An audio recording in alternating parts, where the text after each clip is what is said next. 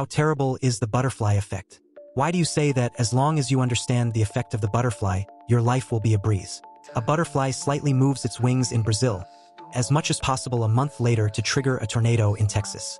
It sounds a bit of a nightmare, but it is this incredible thing that is exactly the terrible thing about the butterfly effect.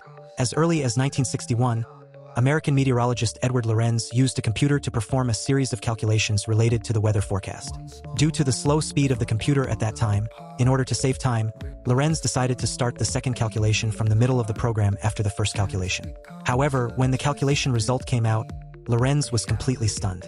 The result of the second calculation was far from the first one, and the middle value of the two calculations was only 1 in 10,000. But it was this inconspicuous error that caused the whole result to disappear. So Lorenz conducted multiple calculations again, and found that in the process of development of all things, any slight change in the initial condition would cause the whole system to have a long-term and huge chain reaction. In the end, Lorenz concluded his discovery and proposed the well-known theory of chaos. According to this theory, Lorenz thought that a completely accurate weather forecast was impossible to achieve, and in a later speech, he used a lost butterfly to show this effect. And this is the widely known butterfly effect.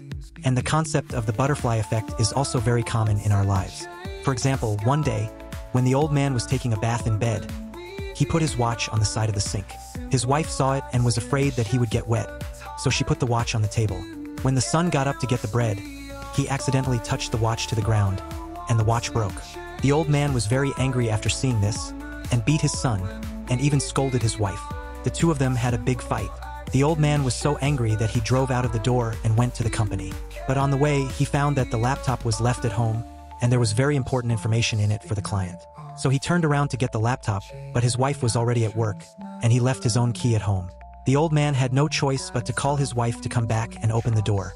His wife was in a hurry and accidentally sprained her foot when she went down the stairs. When he came back, the old man had been late for an hour, and the client had left. The boss was very angry, and deducted all the mid-year awards. His wife's foot was also sprained, and she had to ask for leave from the company for treatment. As a result, the full-time award was also lost. And because his son was beaten in the morning, he also failed in the final exam. In other words, just because his wife touched the watch, it triggered everything that followed. In fact, in the whole incident, the broken watch only caused a 10% loss. But this 10% loss was constantly magnified by the old man's emotions, which eventually led to a 90% loss. If any minor thing is magnified by emotions, the chain reaction that it brings may even catch up with the soul. This is the killing chain of the butterfly effect, which is also the norm for most people every day.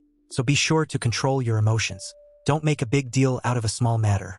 Otherwise, we may not be able to control the final development of the matter.